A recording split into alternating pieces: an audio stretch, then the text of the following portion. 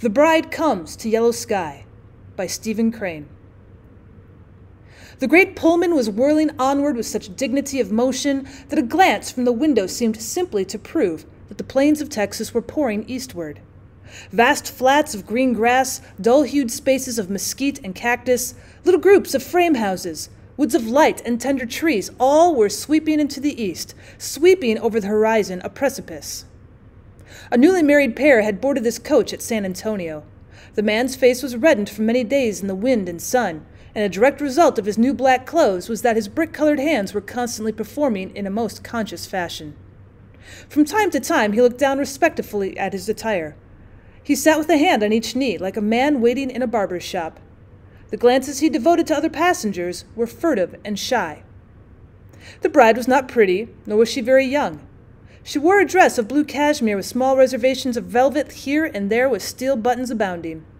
She continually twisted her head to regard her puffed sleeves, her very stiff and straight and high. They embarrassed her. It was quite apparent that she had cooked, and she expected to cook dutifully. The blushes caused by the careless scrutiny of some passengers as she had entered the car was strange to see upon this plain underclass countenance, which was drawn in placid and almost emotionless lines. They were evidently very happy. "Ever been in a parlor car before?" he asked, smiling with delight. "No," she answered. "I never was. It's fine, ain't it?" "Great.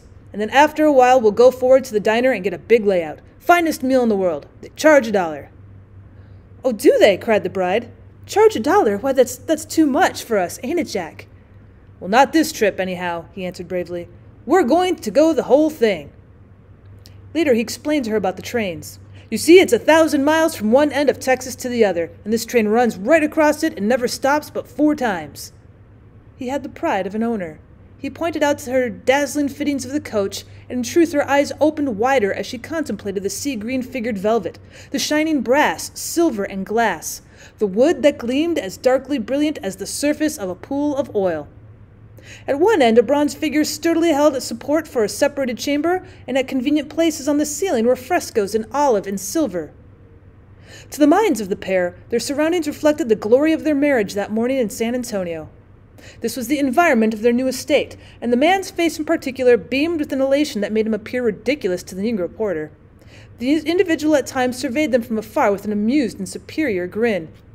On other occasions he bullied them with skill in ways that did not make it exactly plain to them that they were being bullied.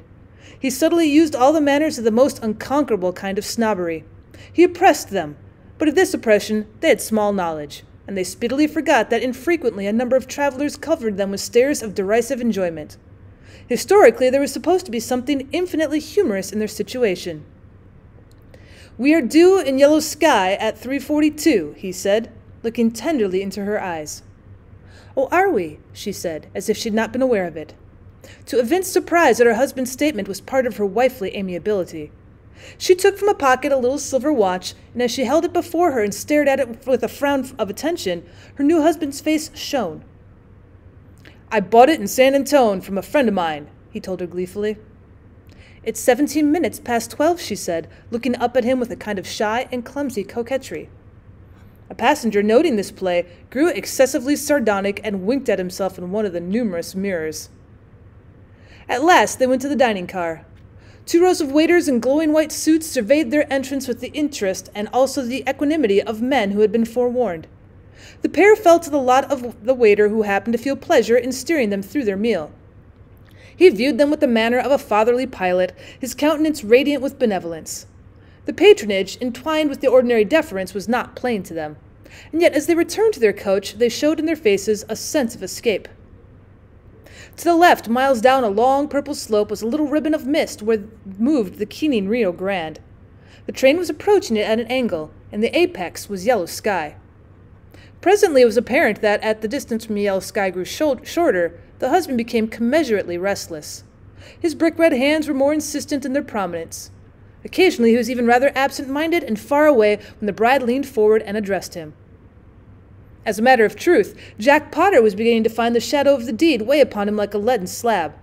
He, the town marshal of Yellow Sky, a man known, liked, and feared in his corner, a prominent person, had gone to San Antonio to meet a girl he believed he loved, and there, after the usual prayers, had actually induced her to marry him, without consulting Yellow Sky for any part of the transaction.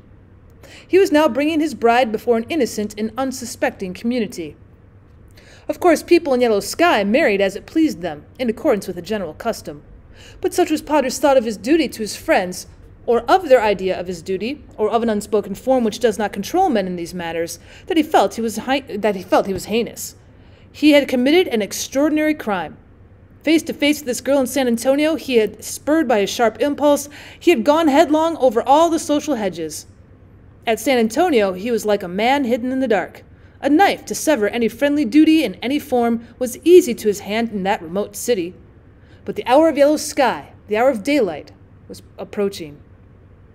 He knew full well that his marriage was an important thing to his town. It could only be exceeded by the burning of the new hotel. His friends could not forgive him. Frequently he had reflected on the advisability of telling them by telegraph, but a new cowardice had been upon him. He feared to do it.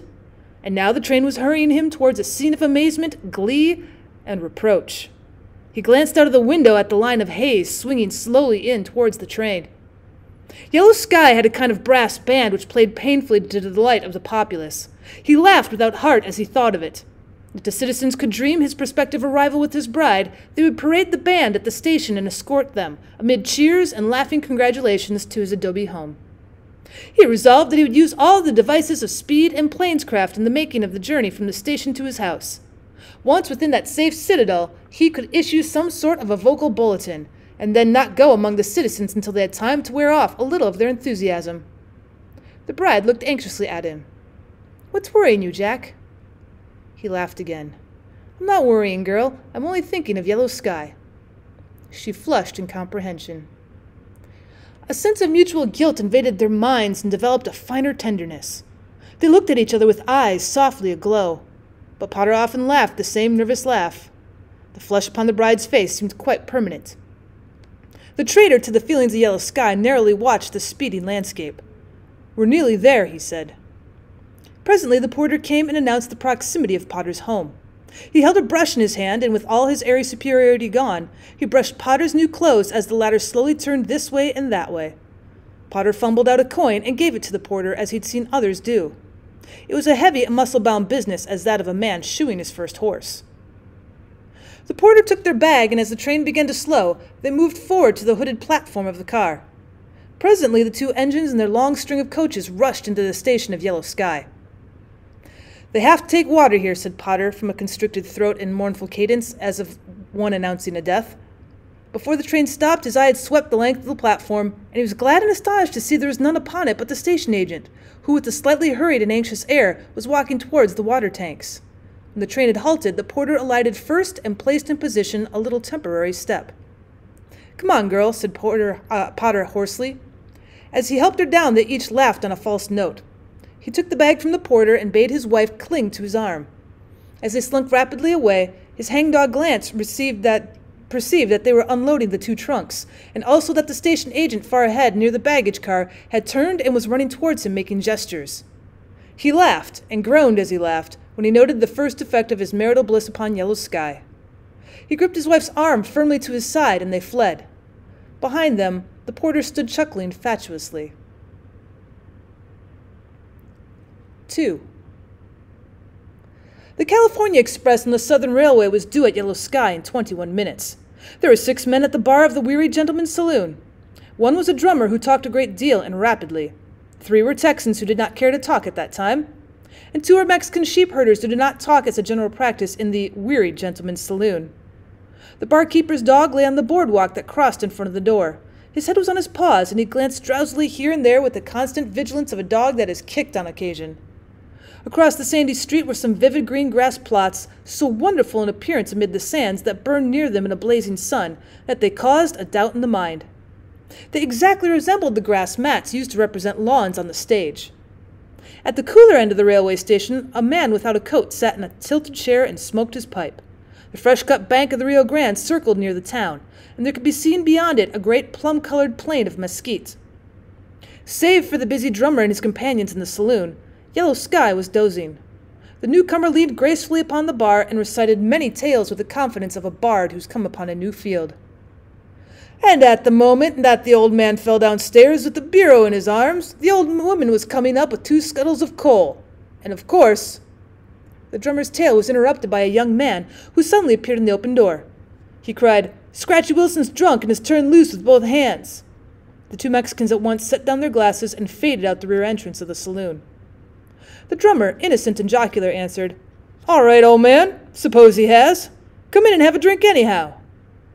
But the information had made such an obvious cleft in every skull in the room that the drummer was obliged to see its importance. All had become instantly solemn. "Say," said he, mystified, "what is this?" His 3 companions made the introductory gesture of eloquent speech, but the young man at the door forestalled them. "It means, my friend," he answered as he came into the saloon, "that for the next 2 hours, this town won't be a health resort." The barkeeper went to the door and locked and barred it. Reaching out of the window, he pulled in heavy wooden shutters and barred them. Immediately a solemn chapel-like gloom was upon the place. The drummer was looking from one to another.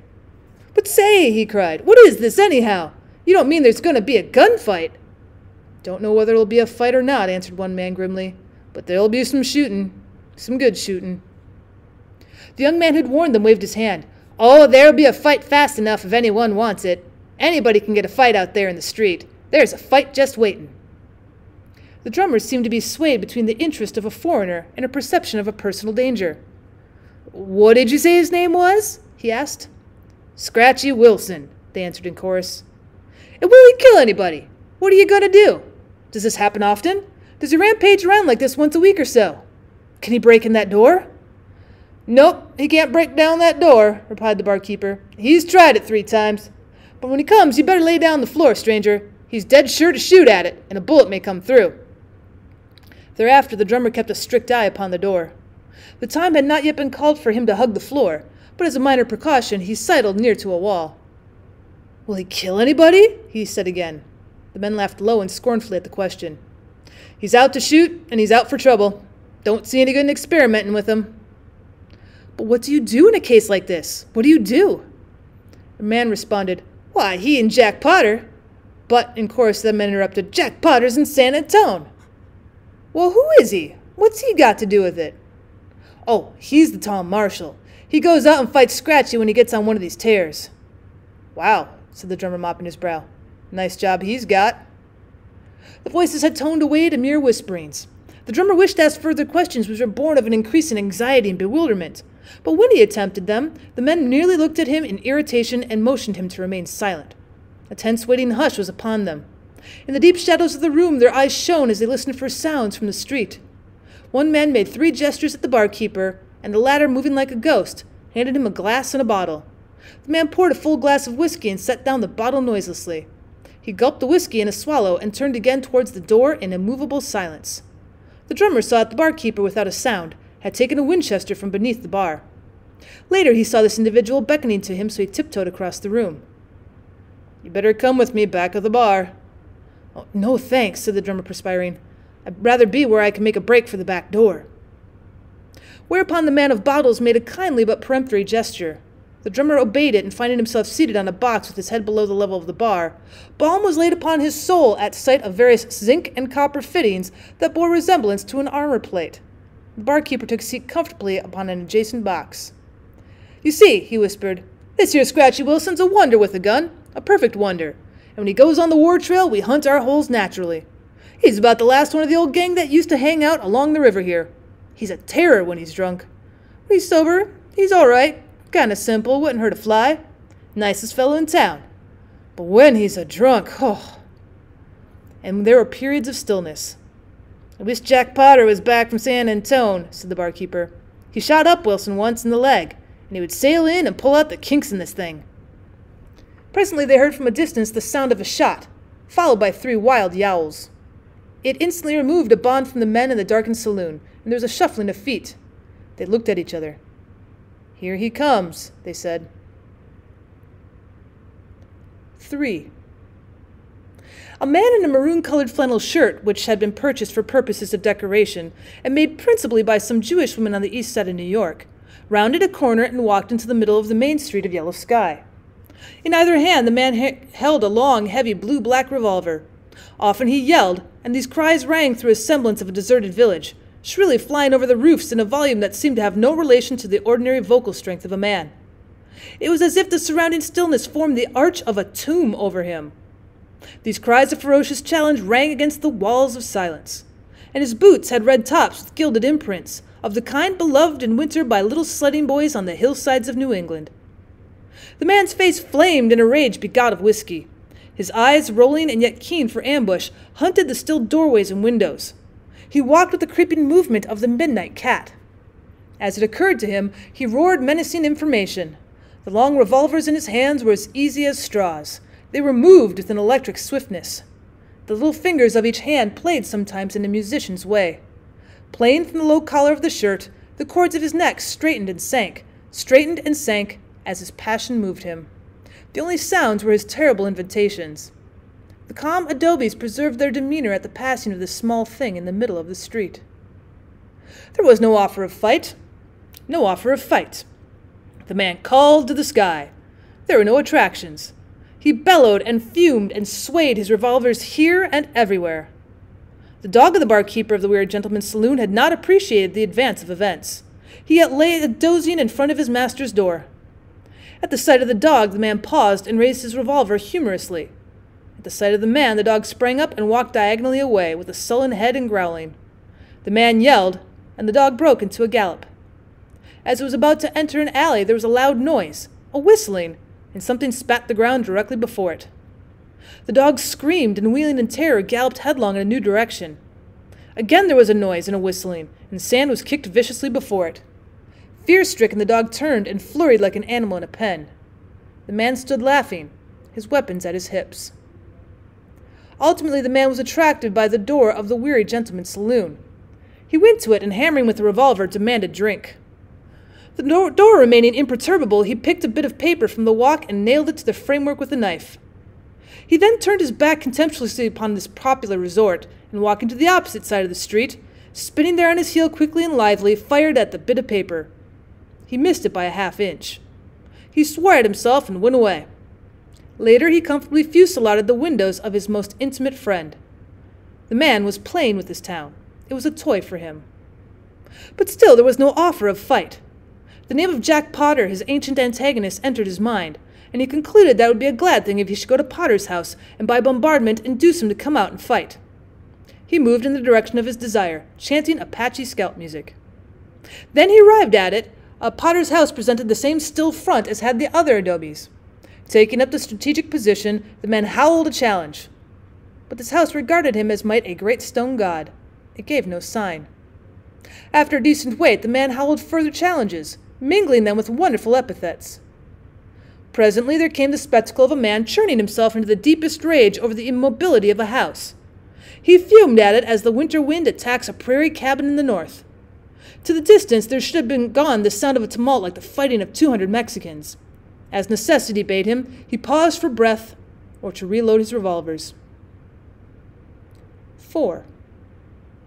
Potter and his bride walked sheepishly and with speed. Sometimes they laughed together shamefacedly and low. "Next corner, dear," he said finally. They put forth the efforts of a pair walking bowed against a strong wind. Potter was about to raise a finger to point the first appearance of the new home when, as they circled the corner, they came face to face with a man in a maroon-colored shirt who was feverishly pushing cartridges into a large revolver. Upon the instant the man dropped his revolver to the ground and like lightning whipped another from its holster. The second weapon was aimed at the bridegroom's chest. There was silence. Potter's mouth seemed to be merely a grave for his tongue. He exhibited an instinct at once to loosen his arm from the woman's grip, and he dropped the bag to the sand. As for the bride, her face had gone as yellow as old cloth. She was a slave to hideous rites, gazing at the apparitional snake. The two men faced each other at a distance of 3 paces. He of the revolver smiled with a new and quiet ferocity. "Tried to sneak up on me," he said. "Tried to sneak up on me." His eyes grew more baleful. As Potter made a slight movement, the man thrust his revolver venomously forward. "No, don't you do it, Jack Potter. Don't you move a finger toward a gun just yet. Don't you move an eyelash. The time has come for me to settle with you, and I'm going to do it my own way and loaf along with no interfering. So if you don't want a gun bent on you, just mind what I tell you." Potter looked at his enemy. I ain't got a gun on me, Scratchy, he said. Honest, I ain't. He was stiffening and steadying, but yet somewhere at the back of his mind a vision of the Pullman floated. The sea-green figured velvet and the shining brass, silver, and glass, the wood that gleamed as darkly brilliant as the surface of a pool of oil. All the glory of the marriage, the environment of the new estate.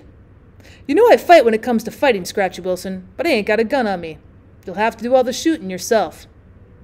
His enemy's face went livid. He stepped forward and lashed his weapon to and fro before Potter's chest. Don't tell me you ain't got no gun on you, you whelp. Don't tell me to lie like that. There ain't a man in Texas ever seen you without no gun. Don't take me for no kid. His eyes blazed with delight and his throat worked like a pump. Well, I ain't taking you for no kid, answered Potter.